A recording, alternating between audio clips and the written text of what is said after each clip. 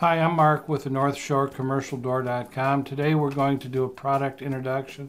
This product is made by TODCO. TODCO stands for Truck Overhead Door Company. Truck Overhead Door Company is a division of the Overhead Door Corporation out of Dallas, Texas. They just happen to be the largest manufacturer of garage door and related parts in the world. And they make a door that goes on the back of a truck. It's just a miniature version of a garage door that you'd have on your house.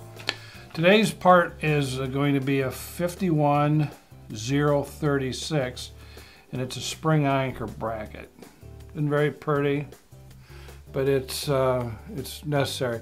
First of all, it's made out of galvanized steel because you're going to put this in the back of the trailer where you'll have a tendency to suck some atmosphere into the back of the truck, and if you're in a coastal area or in a northern area where they de-ice the roads with salt, you're going to bring some salt spray into the back of the truck. So they make them out of galvanized steel so that they don't rust and they last longer.